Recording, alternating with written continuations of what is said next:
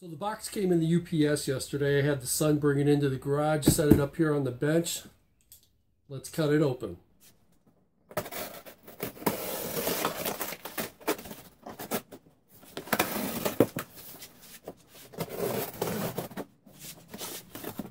Okay, so there's enough bubble wrap in this box to keep me busy for months, but I'm going to go ahead and set this off to the side and get the box unpacked. Izzy has pre-assembled a lot of these parts for me, so I don't have to bother with that. I'm going to go ahead and take these out, unwrap them, get everything unboxed, laid out on the table, and we'll see what we have. All right, I've got all the parts unwrapped, and we'll get started. I'll get to you later. So here's all the parts for the kit. Izzy actually put together the waist board and the frame for me and part of the Z-axis, so I don't have to do that. It seems like there's a lot of parts here. You can see them popping up on the screen, but there's really not that many considering what the machine does and what it is. So it's really not that bad. Here we're putting on the two Y-axis rails. They mount to the frame with 4 screws on each end, so you just put one on, flip it around, and rinse and repeat. They go on pretty quick. These rails are really stiff. I don't see how anything could deflect them. Screws go in really well. Everything's pre-threaded. The thing pretty much puts itself together if you're nice to it, as you can see. To assemble the X-axis trolley, I first got out the drive belts and attached them to the ends of the two Y rails with one of the belt clips. Next, I took the end plates and installed a servo on each one of them. The servos are mounted in slotted holes so you can adjust the slack in the belts later on. There are 2 belt guides that are made from 4 bearings with flanges on one side. Just make sure the flanges are to the outside when you mate them together. The rail wheels also go on at this time. The lower rail wheels are mounted with the nuts that have an offset round shoulder on them that you'll use later on to tighten them to the rail. After both plates were assembled, I attached these to the X-axis rail and set it on the Y-axis rails. Then I did a test roll. It was perfectly smooth. It was just like it was riding on ice. After I determined there wasn't any binding, I went ahead and installed the 4 lower rail wheels to the 2 plates. So now it's time to install one of the Y-axis belts. I thought of an easier way to do this that we'll get to when the X-axis belt is installed. After measuring the rail and I marked the center, I moved the trolley over the mark and tried to keep that as close to this spot as I could when clamping the belt down. The belt runs from one clamp through a belt guide, then up and over the servo drive wheel, through the other belt guide, and then into the other clamp. After you get the belt on and snugged up with the clamps, adjust any other tension that's in the belt out with the servo. You want it to be snug, but not really tight so you don't run the risk of wearing out any bearings on the servo or the belt guides. The Z-axis was a little bit harder. The belt comes as a loop, which you would expect, but all the belt guides and the stops are on one plate with the servo drive wheel on the other. The Z-axis plate has 2 springs to help it balance out the weight of the spindle. I found it was a lot easier to assemble the plates and install the drive belt before putting on the springs. Do that last and you'll save yourself a lot of headaches. As before, get the belt threaded and adjust the tension with the servo. After you get the springs on, mount it to the X-axis rail and tighten with the lower rail nuts. Okay, we are almost done. For the last real mechanical step, we're going to install the X-axis drive belt. As before, you want to mark the middle of the rail. Here's where I broke away from the instructions. I measured and I marked the center of the drive belt with a pencil, then installed the belt by draping it over the servo drive wheel, then threaded it under the 2 belt guides to the brackets.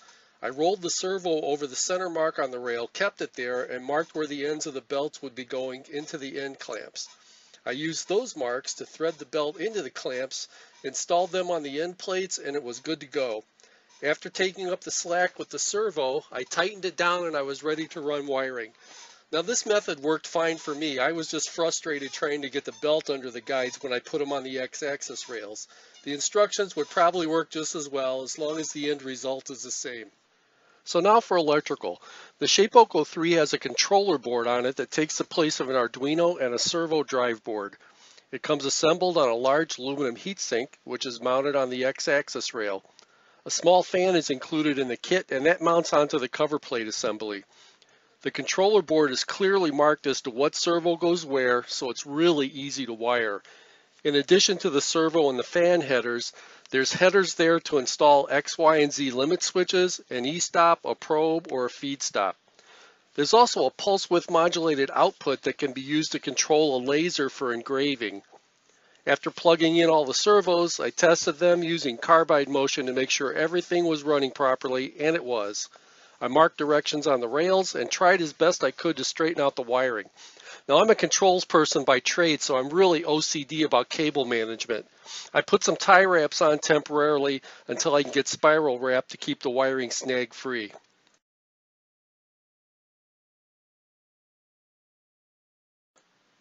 So here's the first thing I cut out with the CNC. It's a driveway workshop sign, which is the name of my YouTube channel. I'm cutting it onto an offcut from a deck board scrap left over from our front porch build last fall. Two mistakes I made here on my first try. One was that my workpiece wasn't flat, and as you saw there, during the first pass, it didn't cut the shop in workshop. It got to it on the next pass though, but I need to remember that everything has to be as square and as level as possible. The second was that I only generated one tool path the G-code used to cut all the sign out with. If you notice, there's a waste strip in the D and the W. My tool path was set to cut on the left of the cutter. I needed another one to cut on the cutter to clear all that out. If you notice, I have a Bosch Colt trim router that I'll be upgrading to a DeWalt 611 just to get that variable speed capability for it and an extra 1/4 horsepower. The spindle holder that comes with the Shapeoko is sized for the DeWalt. That's the one that they recommend for it. So I had to fabricate a temporary holder for my Bosch. I generated the G-code for this using Carbide Create, which is the graphic software that comes with the Shapeoko. You can do a lot of things with it, like lettering for signs like I'm doing here, import vector graphic pictures and resize them, and then you can do some basic snap drawings like lines, circles, polygons, that kind of thing. When you're all done with your picture, you generate G-code that's going to be sent to the machine. The machine actually is controlled using another free program called Carbide Motion. You use that to send the G-code to the machine controller. You can exercise the servos, zero the machine out. It has some other features in it that you'll need to run the machine with. Except for that leftover strip in the D and W, it cut out pretty well, and I'm pretty happy with it. So with the cutter out of the way, I pulled the sign off the double stick tape I had holding it to the wasteboard. It turned out pretty well. I'm going to paint the letters and run it through the joiner to take off all the surface paint and see how it goes. Every CNC project I've seen on YouTube has some kind of a christening video that shows the owner running a stock G-code file to draw something on paper, officially starting up their machine. In this case, I'm using the Shapeoko logo. It printed out great, and I can't wait to learn the technology and start building with it. This is a really solid machine that's easy to build. Carbide 3D has a real winner on their hands. So I just want to say a couple of things in closing. First, a huge thanks to Izzy Swan for the opportunity to build this machine with him and for everything that he does in the maker community that we're all involved with. I've gotten to know him online over the last few months, and I'll tell you, I can't think of another one of us that's a bigger cheerleader and a mentor for the group than Izzy is. So my impressions now that I'm done building a 3, the biggest one is that it's a very solid machine. The rails are real meaty, they don't flex for anything. The tracks are really smooth on the rails. It's been extruded very well. The electrical components on it, they cut down by using a PC board instead of like an Arduino and another servo driver.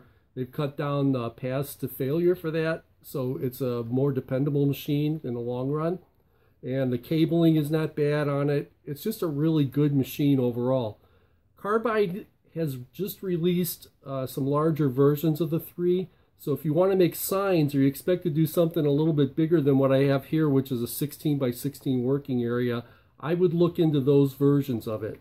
I like the software they came out with for making basic parts. You know, if you're going to cut out knobs, small things like that, that you don't really necessarily have to go into something like Inkscape, create a vector graphics file and then import it in to play with it.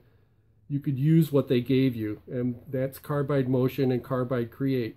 If there was one thing that I would like them to change on it if they could, is that you would set up a user-defined area that you could put your G-code files and your Carbide Create file at, so that the user didn't have to click on 4 or 5 different things to make small changes and then jump back and forth in between software and what they're actually doing on the machine. I'm going to mod this machine though. I'm going to put inductive proximity sensors on it for end-stop detectors instead of mechanical limit switches. I'm possibly going to use that for the probe input also. And I'm going to build a speed display that reads out in RPM for the router. So with that DeWalt 611, you can adjust the speed on it. And this thing will read out in RPM, like I said, so I can tell how fast it's set up. One other thing I was really impressed was with the support group Carbide has, you can find out, gosh, you can just find out just about anything you want to about the machine. There's a lot of people there that know a lot about the product and the CNC industry, and they want to help you succeed. If you want to build one of these machines, I'd love to help too. I'll pay it back by doing a Google Hangout with you. I'll move my webcam around on the machine. I'll show you what the thing looks like or what it's supposed to look like when it's been put together. I'll help you put it together online, whatever you want to do. I'm willing to make that offer by paying it back for this machine that I got here from Izzy and from Shapeoko. So like Izzy said, this is my channel, Driveway Workshop. I'm on Facebook, Instagram, and Twitter as Jim Bashirs, and I'm pretty active in the I Like to Make Stuff group. My reason for starting the channel is that I think we all need to give back what we learned over the years, and I've got a lot of them on me, believe me, no matter how it relates to making things.